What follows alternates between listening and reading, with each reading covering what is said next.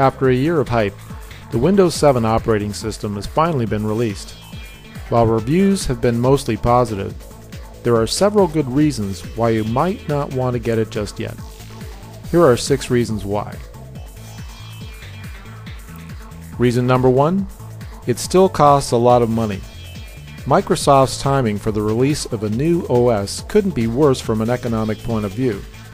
With a down economy, a lot of people are out of work, and paying anywhere from $100 to $200 for an operating system like Windows 7 right now could easily be considered an extravagance, especially compared to the latest version of the Mac OS, Snow Leopard, which retails for only $29.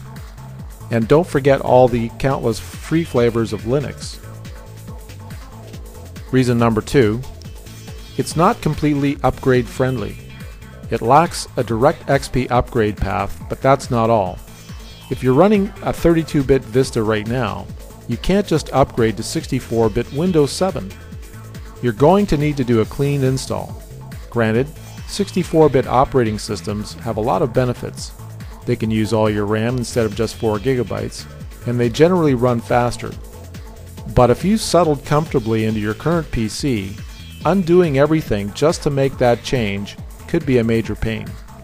Plus, the price and inconvenience of adopting to Windows 7 might just not be worth it.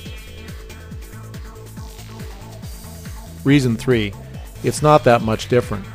Steve Ballmer himself admitted as much last year when he described Windows 7 as Windows Vista, but a lot better.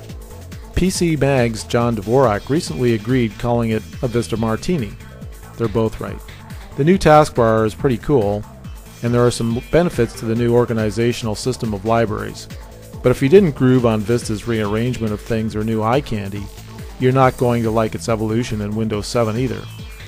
We happen to think it looks pretty good, but a lot of the changes this time around are still more style than substance, and represent a far less significant leap in terms of overall capability, and yes, looks, than Vista did over XP. It may do some things more efficiently, but it's not going to perform any miracles. Reason 4, you just don't care about its new features. A product as far-reaching as Windows has to do as much as it can for as many people as possible. But if you're a minimalist or a hardcore do-it-yourselfer, a lot of the new stuff may just get in your way. What are the chances that you'll need its built-in multi-touch functionality on your homebrew PC? Simplified media distribution via remote media streaming and the Play To feature are neat but not perfect. And if you've defied the intrinsic problems to set it up another way, such as with your Xbox, you hardly need them. Home Group takes some of the annoyance out of linking the computers and devices on your home network, but a tiny dash of networking know-how has always been all you've needed to avoid trouble. If you rarely plug things like cameras into your computer, device stage is pointless. Besides, it requires manufacturers to play along with Microsoft, and that's going to take time, assuming it ever happens at all.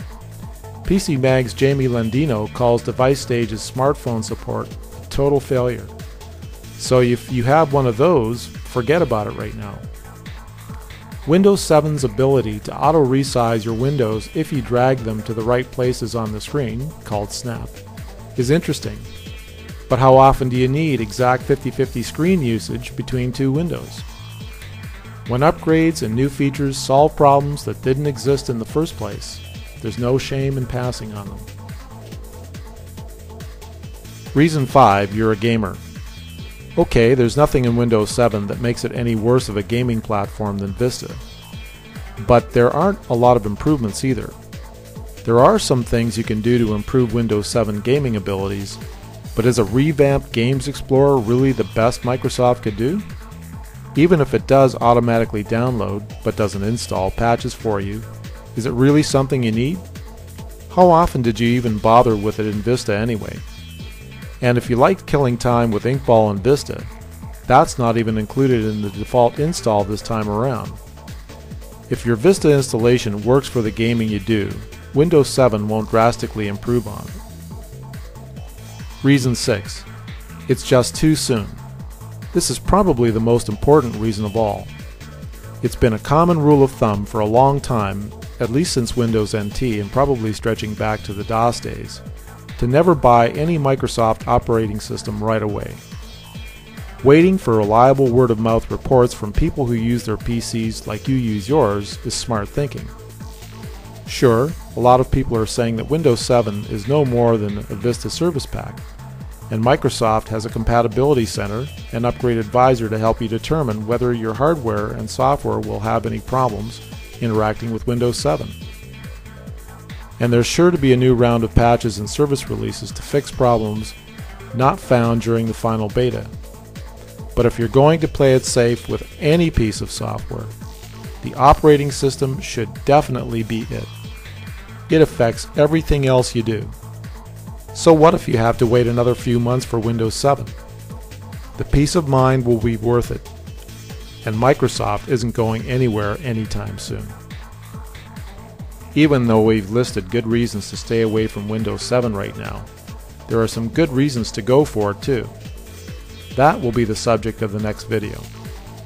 For more tips and remedies, be sure to visit the PC Remedies blog.